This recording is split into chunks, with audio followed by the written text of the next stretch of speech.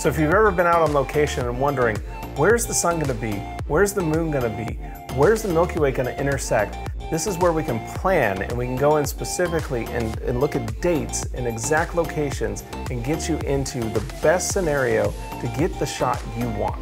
We're really gonna dive into how to use a tool like PhotoPills to really design where that light's gonna fall on your subject, how that light's gonna be in the environment around you, and then getting into how to calculate in the right exposures for capturing star trails or capturing star points, getting into the nitty-gritty of everything you need to do to master how to harness the power of the sun and the moon and the Milky Way illuminating your scene.